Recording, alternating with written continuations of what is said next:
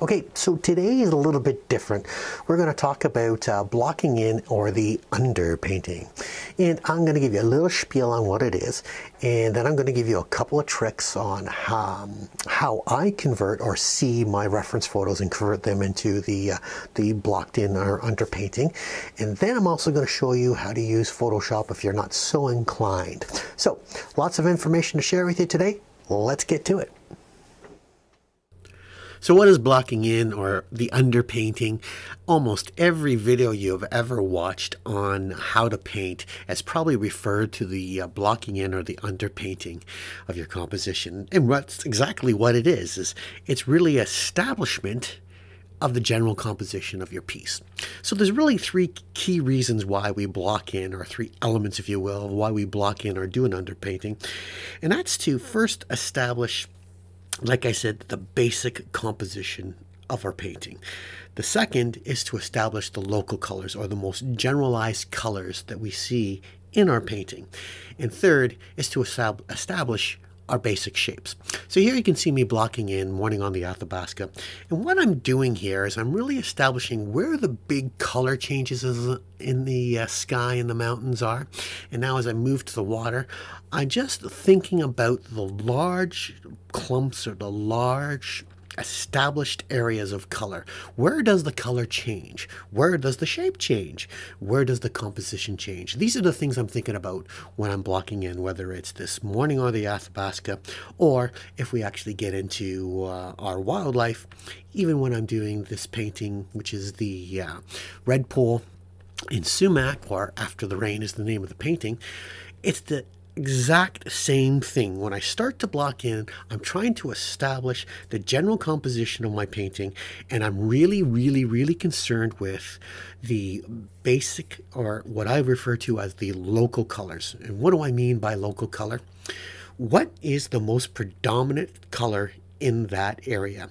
So if we take the top of this red pole's head, the predominant color in the top of that head is a pinky red. So I've established a base color of a pinky red. And as I move into his bodies here, we get into more of the beigey browns, the yellowy browns, and then the tinted pinky browns. So what I do is every time I see a major change in the shape or the structure of the bird, I'm changing my color and I'm changing my values, or I'm changing my actual hue. And this is creating the blocked in, the generalized shape and composition of the bird and of the painting. So as I come to the end of blocking into the bird, you can see that by just concentrating on the actual color changes and shape changes, we've created the form of the bird, right? So I have a good sense of this bird's shape. I got a good sense of its proportion.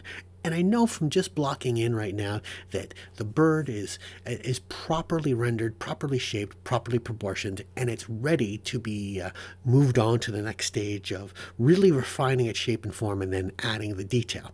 But the blocking in is the first and most essential step of any painting. And for those of you that have watched any of my videos, you know that I probably annoy the heck out of you, because all I say at least 10 times through every video is establish your shape, your form, build up your structures, and then add your detail.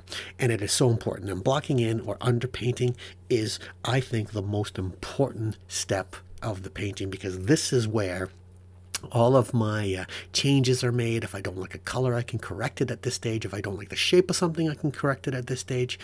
And if I really don't like the composition, it's very easy to change at this stage, because you haven't done a lot of painting and build-up of paint. So now that we know what blocking in is, the biggest question I get, and probably the number one thing I get as a comment on most of my YouTube videos, is I have a real problem with blocking in because I have a problem seeing the shapes and seeing the form and being able to break down my reference pictures into simple shapes. Well, I'm going to give you a couple of tricks that's a lot easier way of seeing shapes, breaking them down, and creating an underpainting. And if you still have issues, I'm going to show you how to use modern technology to do the work for you and have a little bit of a cheat sheet. And we'll learn how to use Photoshop to break down. There's a couple of filters in Photoshop that'll help you break down the painting into actual simple shapes, which will really help you with your blocking in. I'll also show you how to use Photoshop Elements, which is a much cheaper version of Photoshop, but has everything you need in it to be able to do the breaking, the breaking up the shapes and breaking down into basic shapes and forms and colors with to help you with your blocking in. And that is probably a lot more price effective for a starting artist or a beginner, because the price point is a one-time shot. You buy it once, whereas full-fledged Photoshop, which I use, you have to pay for monthly, but if you can swing it, you definitely want to go with the full-fledged Photoshop. So let's show you how to do it. So let's use this line from my image archive to explain how I see and how I break down my paintings into the blocking in. So how do I get from that nice reference image that's on the left to the blocked in, reduced shape, reduced detail on the right hand side? Well, there's three things that I look for. The first thing is shape. And when I say shape, I'm looking for identifiable shape changes or shape shifts or plane changes in the subject that I'm painting. So let's map out some major shapes here. One, easy ones, eyes and nose. They create their own shapes. They're very distinct. They help me to navigate around the rest of the painting by placing those in. Another big shape change is the head. In this area, I would see as one big shape, and then I would see the mane as another shape. Now, once I go from those shapes, I can use things like color to break down those shapes into smaller areas and more refined areas. So let's take the mane.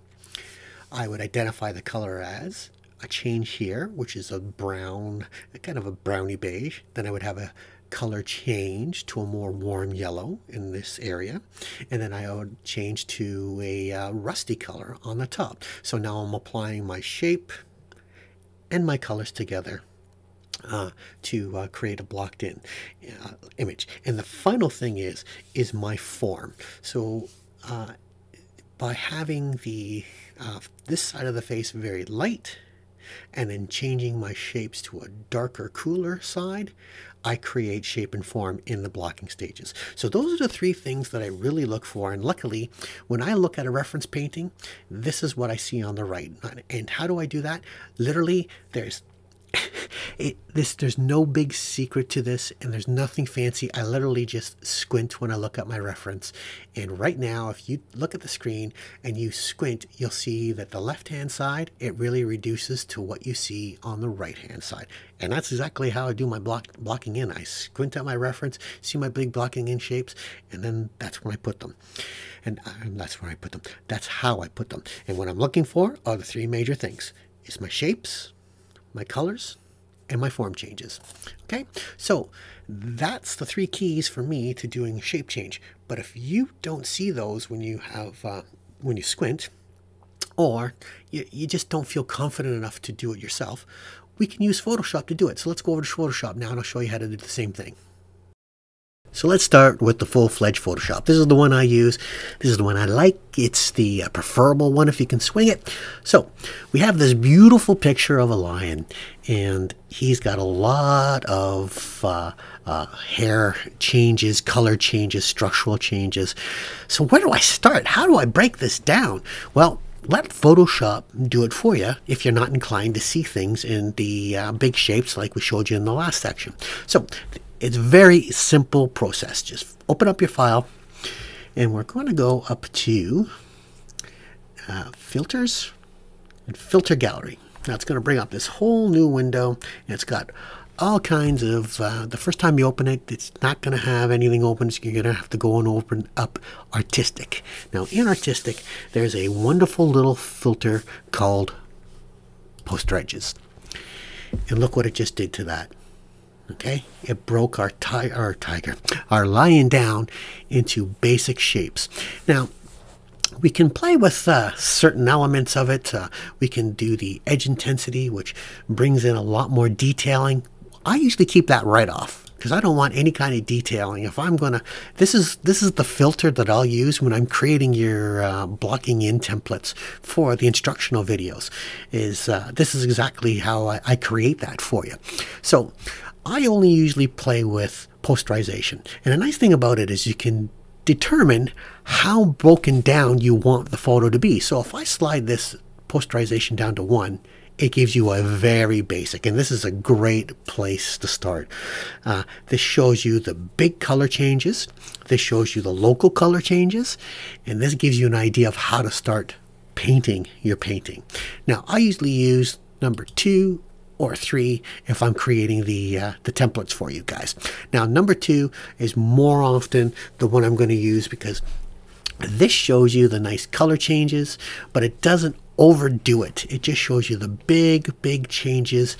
If I go right on up to like 3, 4, you almost can't tell the difference between it and the photograph. So let's actually show you what the difference is between the two. So let's cancel this. So here's our lion. That's the actual photograph we have. Now if we go up to Photoshop and we go to Image and Duplicate, we now have a copy of our lion. So let's go and do the filter on this one. So again, you just go up to Filter, Filter Gallery, and once you're in the Filter Gallery under the Artistic folder, we want to use Poster Edges, and we'll set that to 2. And we'll click OK. So now let's click back and forth. So here's our posterized. Here's our actual photo. Here's our posterized. And let's just make this the same size so we can get a good, so I can just go to zoom and fit on screen. And now when we click back and forth, you can see what it does. It broke down that reference photo into basic shapes. So there's our actual photo of this beautiful lion. And we click it, it breaks it down into an even a nice breakup of where the color changes are and where the shapes are. Now we can actually duplicate this again. We'll duplicate it. And now in this one, we'll just make it same. We'll fit it on the screen. All right, now we can do a filter again. And we'll go to Filter, Filter Gallery. In our Filter Gallery under Artistic folder, we want to go to Poster Edges, and let's break this down into 1. So now you can see how that really broke it down for you. And there you go. Now you can see where the major changes are, where the major color changes are, where the shape changes are, and the basic compositional changes in the painting. And Photoshop has now successfully broken this down for you. Now I like that's setting poster edges on 1. I usually use 2 to 3. You can see that gives you a nice little breakdown, shows you where the nice color changes are, where the shape changes are, and that's all you're going to need to help you with your blocking in. Now, there's one other filter I want to show you. So we'll go back to the original again. We'll File, Image and Duplicate. And now this time when we go to Filter, Filter Gallery, there's actually another one that I like to use too. And this I use when I'm seeing if my compositions are working well. If I'm building up a composition here in Photoshop and I want to see if my compositions are working really well, I'll use paint dabs, because what it does is it breaks things down into basic shapes that look like they were dabbed on with small paint. And you can adjust the brush size, and the larger the brush gets, the more abstract it gets. Okay, so that's another filter that you might want to play with. Now all these artistic filters in here, they can help you do a lot of different things in your painting if you're trying to think about things you want to do or change, but you just don't have an eye for seeing those shapes and those changes. Photoshop can really help you, okay? So that's how you do a breakdown in Photoshop. Now I'll show you Photoshop Elements. It's the exact same filters, just for some reason Adobe sets up the Elements, which is just a reduced or downsized version of Photoshop. They just made a nice cheap, I guess you would call it an entry-level version of Photoshop, but for some reason they lay it out differently. So I'm going to show you now how to do it in Elements. All right, so here we are in Photoshop Elements. So Elements is really just a reduced Photoshop. As I said before, it just doesn't have all the bells and whistles. So for the average artist, this is going to be all you need.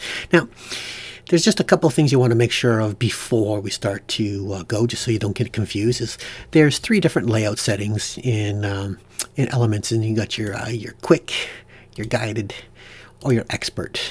For the sake of this tutorial, make sure you're an expert. You can play around with the others on if you like, but right now just make sure you're an expert so you can follow along and everything's good. The second thing is you want to make sure that background is highlighted. Okay, there shouldn't be any other layers, so you should be on layers down here. Make sure that layers, when I click on layers and background is, and you're good to go.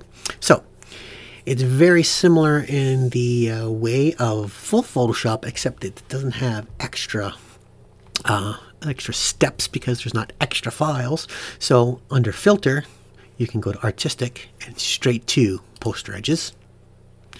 All right, and in there you got all your goodies. I usually put, like I said, put the thickness and the intensity down to 0, and I just play with my posterization. Okay, you can click OK, and there you are.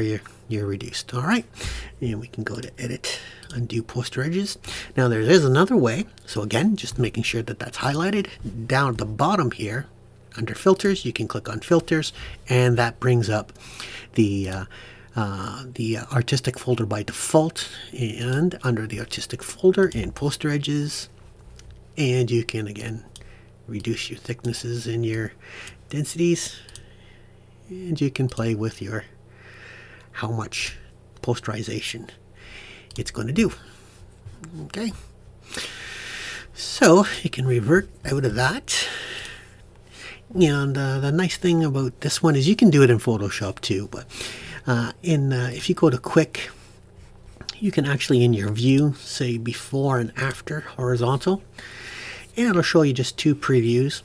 And what you can do now is you can actually go up to Filters and Artistic Poster Edges, apply your poster edges, and this will show you the before and the after. Okay, so there you go. There's the quick way to let the computer create your blocked in or your major changes, your shapes changes, your color changes, your local color changes for you. All right, so if you're not inclined in seeing them, use one of the Photoshops. It'll do the work for you. So there you go. 3 things to look for: shapes, colors, form changes. Stick to those 3 things and you'll have a lot easier time taking your reference photos and converting them into solid blocked in underpaintings. So if you're not so inclined, use Photoshop. Think of it as another brush in your palette that just helps you to get to a stronger final product. Now, if you'd like to learn more about Photoshop, I actually have a course designed for artists. The link to it is in the description below. So that's it. That's today's lesson. Till next time, everybody, stay safe, be good to each other, and happy painting.